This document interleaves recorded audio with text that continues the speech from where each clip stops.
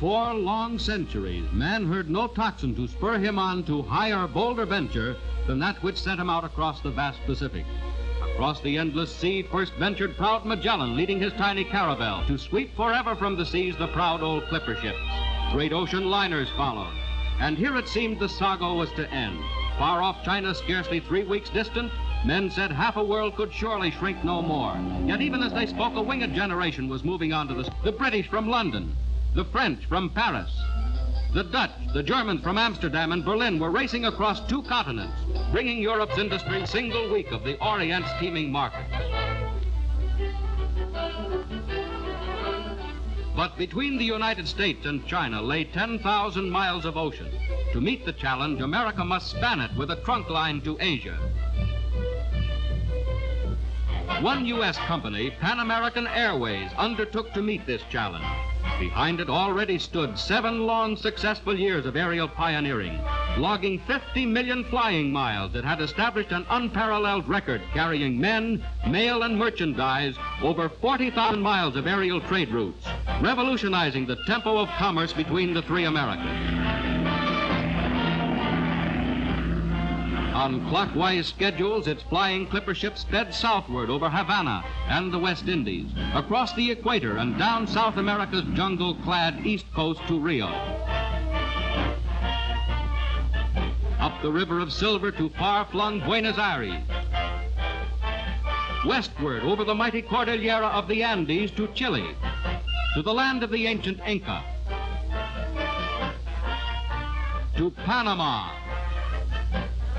Central America, Mexico and the Rio Grande. 2,000 miles farther north, in Alaska, its fleet airliners were replacing the Arctic dog team with the miracle of modern air transport.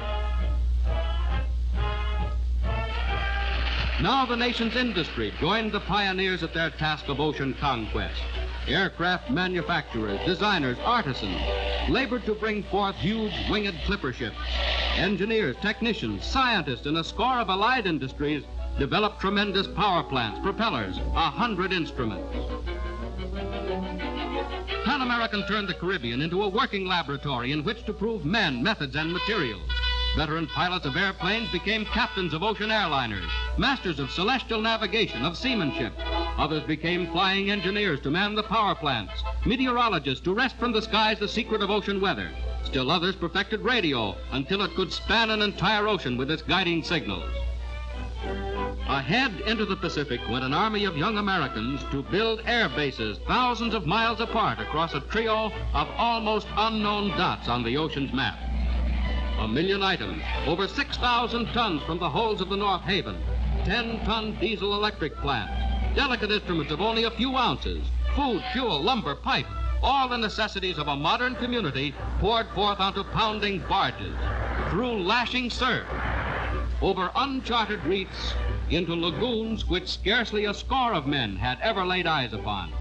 Carpenters, cooks, plumbers, electricians, steel workers, dynamiters, doctors, diesel motormen, all masters not of one trade, but of many, hand-picked for the expedition.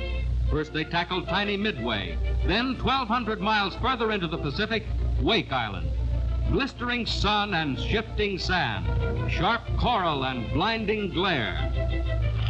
Scrub to be cleared.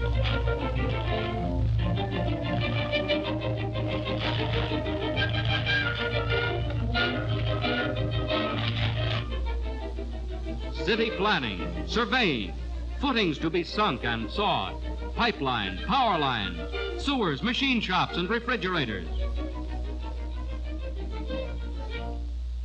Accommodations for construction gangs and ground crews. Hotels for eventual passengers. With all the aids of modern machinery, most of the work was done by sheer manpower. Large cistern tanks for the precious water supply. Even an improvised railroad. Lagoons blasted clear of treacherous coral head. even floats and docks, offices and hospitals, direction finders and beacons, from deserted coral strands to 20th century communities.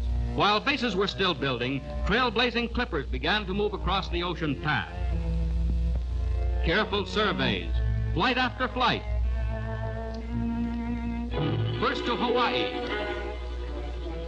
then where no airman had ever ventured, westward to Midway, to Wake, to Guam.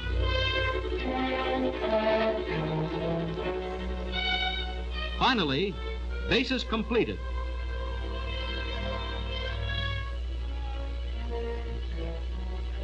And the first of the new-built clippers waiting at her slip in San Francisco. A few brief moments of contrast. A pioneer of one age bidding Godspeed to the vanguard of another.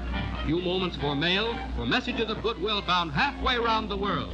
3 p.m., November 22nd, 1935, the China Clipper rising from the waters of San Francisco Bay with the first United States air mail bound for China.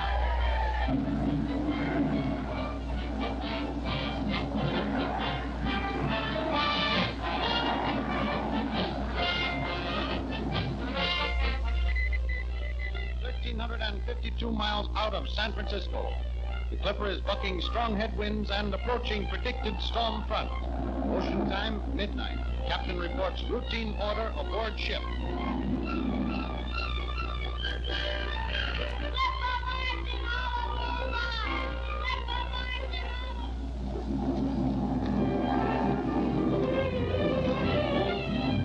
Effortless precision that thrilled a watching world.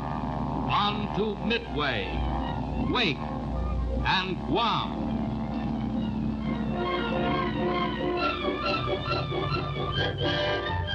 Into her base at Manila. In all the stirring history of the Great Pacific, there can be no more thrilling chapter. The China Clippers sail again.